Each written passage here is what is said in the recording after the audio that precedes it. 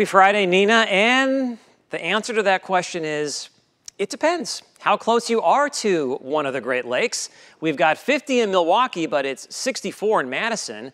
It's 70 in Hayward, but it's 45 degrees in Superior. So we are going to be dealing with cooler by the lake and bay conditions once again tomorrow.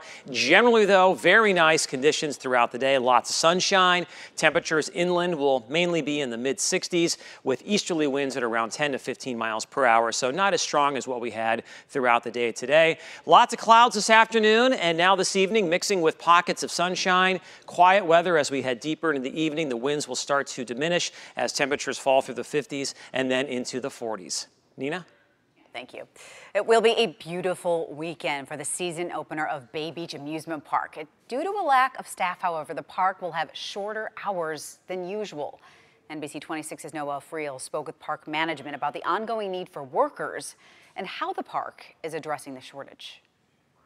As Beach Amusement Park prepares to open for another season, Alyssa Smet is about to begin her 6th season with the park. You get to know people really well because you end up working with a lot of the same people every day. But this year at Bay Beach, where everything is ready to go, the rides, the concessions, the one thing missing is the staff. We have a sign-on bonus. We're paying $2 more per hour than we were last year, plus an extra $1 an hour bonus on weekends. The park has tried to get creative to mitigate the staffing shortage, even partnering with local businesses like Marcus Theaters and Delaware North to provide more incentives. We also are working with Delaware North, where if they work for them during the off-season for us and during the Packer season, then they actually get a sign-on bonus there as well. The main position the park is in need of are the ride operators. Without enough operators to ensure the safety of the visitors, the park had to shorten its hours for the season.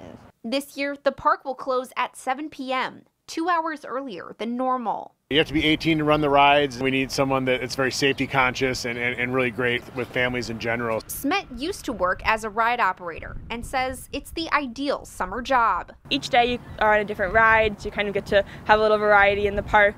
We've got everything from the little kiddie rides to this big roller coaster. Smet encourages others to apply and says the best part of the job is the camaraderie between the employees. It's just kind of a team effort, even though sometimes you are on an individual ride. In Green Bay, Noel Friel, NBC 26.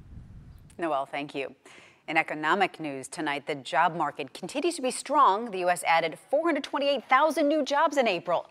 The new report is a robust showing, despite high inflation and the recent federal interest rate hike. The unemployment rate came in at 3.6%. Right now in Sheboygan, police are looking for a person wanted in a shooting near the downtown bus transfer station. One person was shot. No word yet on the extent of their injuries. One neighbor we spoke with said the area has